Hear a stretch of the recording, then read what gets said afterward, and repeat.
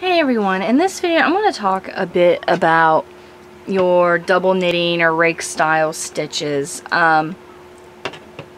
There's a lot of confusion about your cast-ons and cast-offs for these, because sometimes with certain stitches your cast-on edge will look like this, and then they'll just be kind of weird. But simple little trick you can do to help you finish that off when you're done.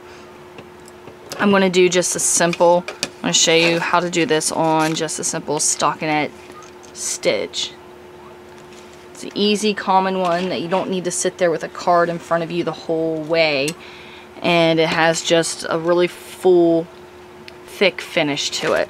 Which I'm only doing one strand on a 5/8 inch loom. You may want to use either 2 strands if you're going to use this gauge loom, or you may want to use a smaller gauge loom. Okay, start with a slip knot, put that on the end. Now I'm not going to make this too big, but what I'll show you is a tip for your cast on edge and how to finish these up. Now the stockinette stitch is just done like this, and then you pick up your opposite pegs. Now this is a fun stitch to where you can actually run 2 different colors, so your way down could be one color and your way back could be one color, and then it gives it vertical stripes.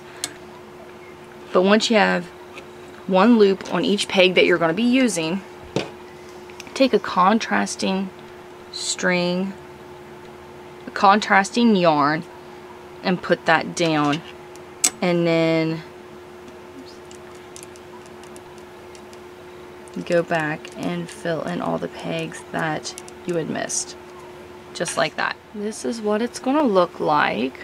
Now you're going to take your bottom loop over the top. You're going to do this all the way down to the end.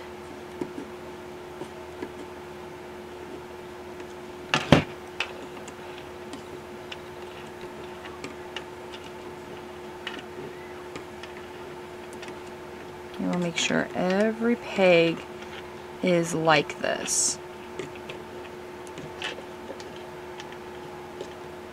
Once every peg has just one loop on it again, you're going to push that down, and you're just going to repeat the pattern until you get your project as long as you want.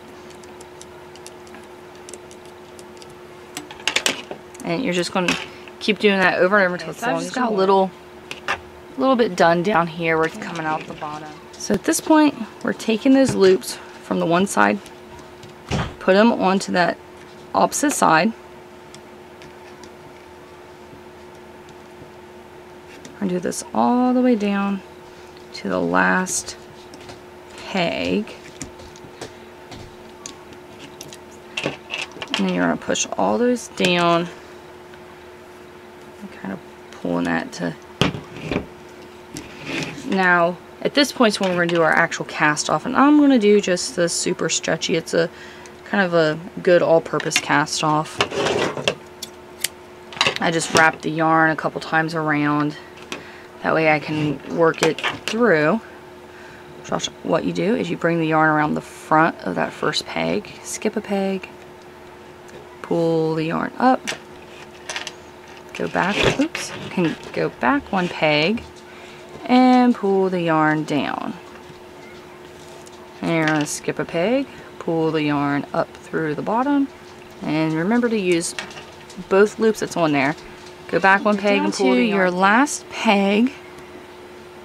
Take the yarn up through just like you've been doing, and go back one peg, take the yarn down, and then that last peg, take the yarn up again just so that the working yarn is at the end.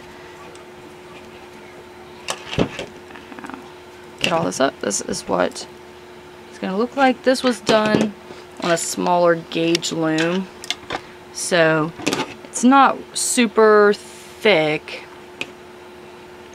But at this point, you're going to need your crochet hook, and we're going to finish up this edge so that it will match your cast off a little better. Now this had gotten pulled a bit, but that'll be okay. And all you do is, some of these loops will be kind of hard to tell which one to do first. it's not going to make a huge difference. You just pick up one of the loops above that blue string and pull it through the loop on the hook, and then you're going to pick up the next one and do the same. Now hold it down here, and you're going to do this until you get to the other end,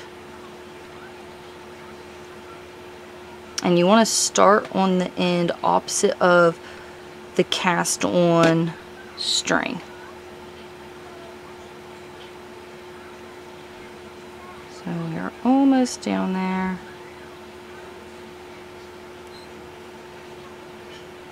Once you are at your last loop, you can take that blue strand or whatever color you use, pull out. You're going to take this cast on strand and just pull it through, and there is your cast on. See, it gave it a nice even finished look, which this one would look better if it was done with 2 strands or a smaller gauge yarn. I mean, smaller gauge loom, sorry. But basically you can do this method with any of your rake style stitches. That is how you will do your cast off.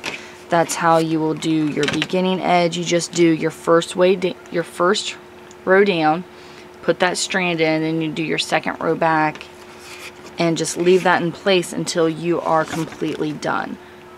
But with any of those, you can use that method.